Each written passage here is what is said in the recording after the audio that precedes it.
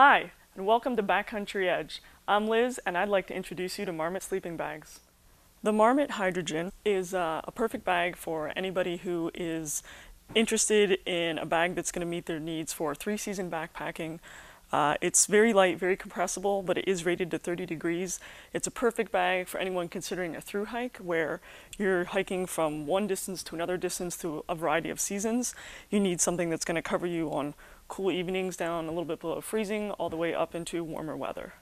Marmot uses an 850 plus fill power on this bag, and it's all 100% European goose down. They use a stretched tricot baffle construction, which allows the bag to be stuffed and unstuffed repeated times without tears happening to the baffles.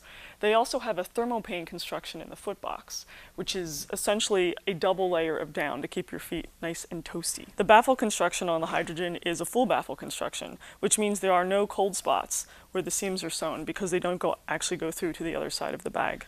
Marmot uses what they call a Nautilus hood design on many of their down bags. It consists of 6 chambers of down, and it gives you a real custom fit around the head. It's a single draw cord here that I can use to snug it in so nothing shows but my mouth. Allows me to breathe when the weather gets cold and stay nice and toasty. No snag zipper with a draft tube along that.